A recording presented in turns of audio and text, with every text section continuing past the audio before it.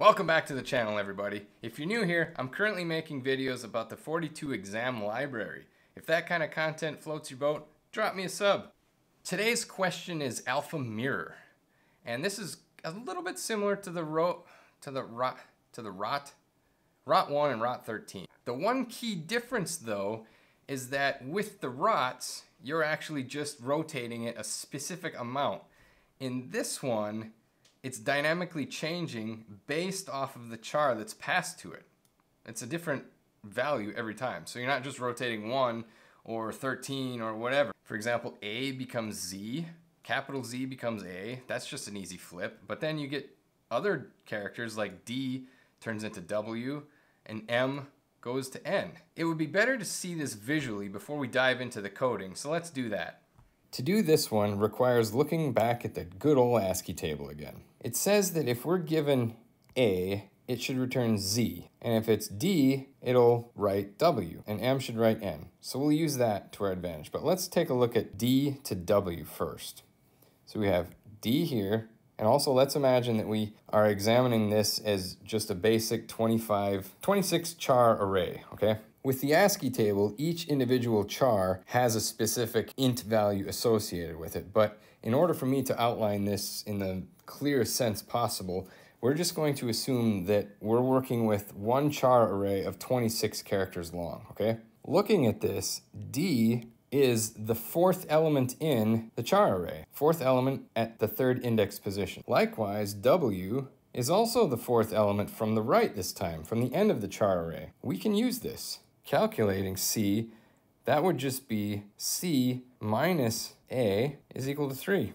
It's the third index position. 3 minus 0 is 3. Now we can take that and work it from this end. 25 minus 3 is equal to 22, which is the W, which satisfies this. So how do we print out the new char? We need to say C is equal to Z minus C minus A. And this, of course, is just representing the lowercase and, of course, just our basic char array.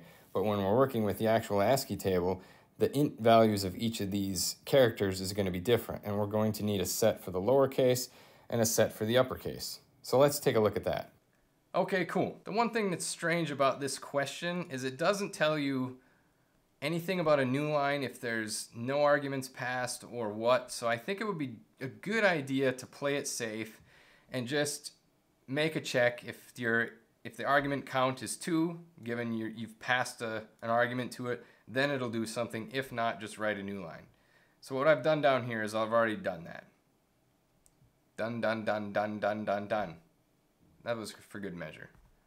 Anyways, if AC equals 2, while AV1 at spot I, we're going to go up here and do this print mirror. And I is the index position, because if you're past a string, you're going to have a bunch of characters. So print mirror of AV1 I++. So every time we're going to iterate the I, and we're going to come up here and do whatever this is. But now you know the methodology. Now we're going to program it. And it's just as easy as we talked about. The only thing is, we're going to have 2 sets of characters. If C is greater than or equal to little a, and C is less than or equal to little z, we are going to say C equals little z minus C minus little a. And we're going to just copy that because we're going to have an else if here. Now we need to change these to the capital variety. Now that's all done.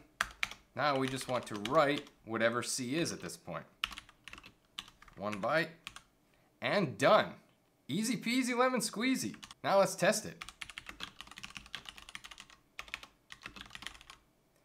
One of these days, I will actually write this out without having typos. But it's not today. There we go. Bit by bit. Okay, let's use these up here. So let's take, this was A dot out, and we'll pass in A, Z, D, and M. So we should have Z from the first one, capital A from the second one, little w from the third one, and capital N from the fourth one. Good stuff. I guess you can just play around with it at this point. Yeah, that's good stuff. What about, let's say your name is Sean. Yeah.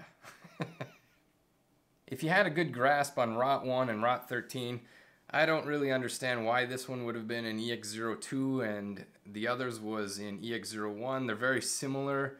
The only difference is instead of a specific static rotation, you have a dynamic one based off of the different char you're getting past here. You know, you're always finding the distance between your char pass in the beginning of the alphabet, and then you're subtracting that off of the tail end to get your answer.